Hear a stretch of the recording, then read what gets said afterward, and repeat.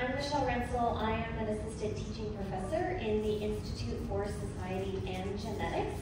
And today I'm going to talk to you a little bit about a game that we have been running in a very large Gen Ed Science and Society course that I've been involved with for quite a while. And I'm really happy to talk about that in the context of the active learning session that we just went through. And I noticed there was some role-playing involved, so I think that this is a great opportunity to talk about a broader scale kind of role-playing activity. You may notice when I talk about this activity that I'm talking about a case study, which is about GMOs, that is not just focusing on science. And so I want to introduce to you all a framework for science education, really briefly, that's known as socio-scientific issues education. And it's a way of thinking about how we can make science education and science more relevant, but also help our students to cultivate very strong critical thinking skills that really take the idea of scientific literacy and move it forward for them. And so we can obviously think about lots of examples of scientific issues in our world today that probably warrant a socio-scientific perspective that thinks about science in its social, political, cultural, economic, ethical, and so on and so forth contexts. So today I'll talk to you a little bit about our research question. We've started to collect some data on how this role-playing game is helping our students to meet many of our learning objectives in the course, particularly around core college-related skills and self-efficacy, perspective taking, and then more centered around the ideas of critical thinking on socio-scientific issues. Perhaps more interesting to a lot of folks here might also be the question of how do you do this, right? How do you make this work in a large gen ed course format? The context for this is the Biotechnology and Society cluster. I know there are some folks here who are familiar with or who have been involved in the freshman cluster program. This particular cluster is one that I've been involved with for about 10 years. Clusters are cross-disciplinaries. We feature cross-disciplinary teaching teams, and our cluster in particular has a strong science focus, as you might note. And we have been utilizing a role-playing game in this course for quite a while that comes from something called the Reacting to the Past Consortium. It's a consortium that puts out historical role-playing games. Many of them are used in history classes, but there are a few more science-oriented games. The author presented us with a draft version of this game a long time ago, and it was designed for like a small seminar course, and we really ran with it. We redesigned it, we adapted it to run in a 260-person course in discussion sections, and designed a number of different course elements around the game to help students prepare for and carry out their participation. And you can see here, there's speeches, there's participation, there's final position papers, lots of things that our students are accomplishing.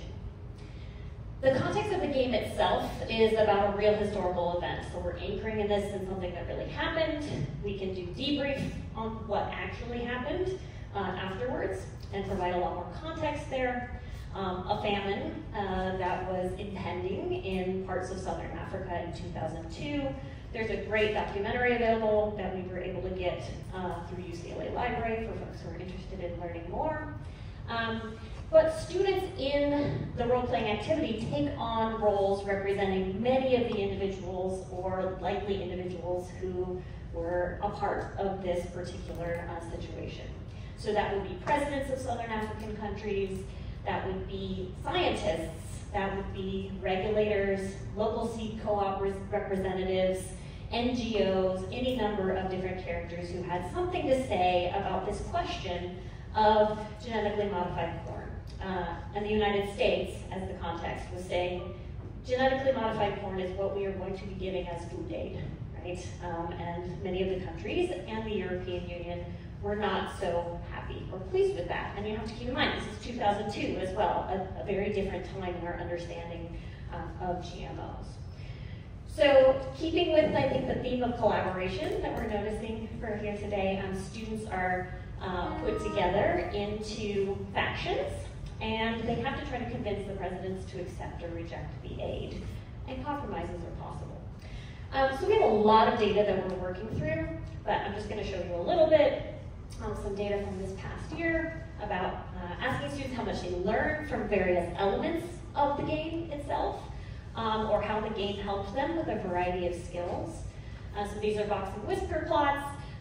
They're filling out surveys where 1 would be a very low score and 5 would be the highest score. And overall, they're ranking various elements of the game and their learning experiences really highly. And I'd like to point to something that I think is really great, which is that they're very highly ranking their ability to weigh alternative points of view, to collaborate with others, and to compare values and perspectives as a result of the game.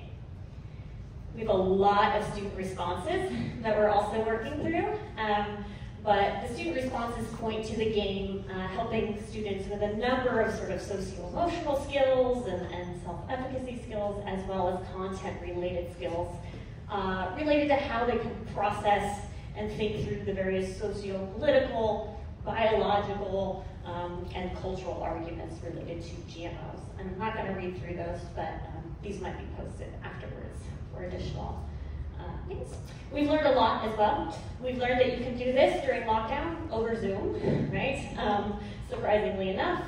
You can do this in discussion sections where there are only 8 people. You can do this in discussion sections where there's 22 or 23, so it's highly adaptable, right? And there are a lot of key lessons that we've learned about structure and support for both our students and especially for our TAs, because they're running this in discussion sections, so they need to know what's going on, right, in order for this to really work. This can also be adapted to other formats. So I know I'm out of time, but I'm happy to discuss more with anyone who wants to chat later. Thank you.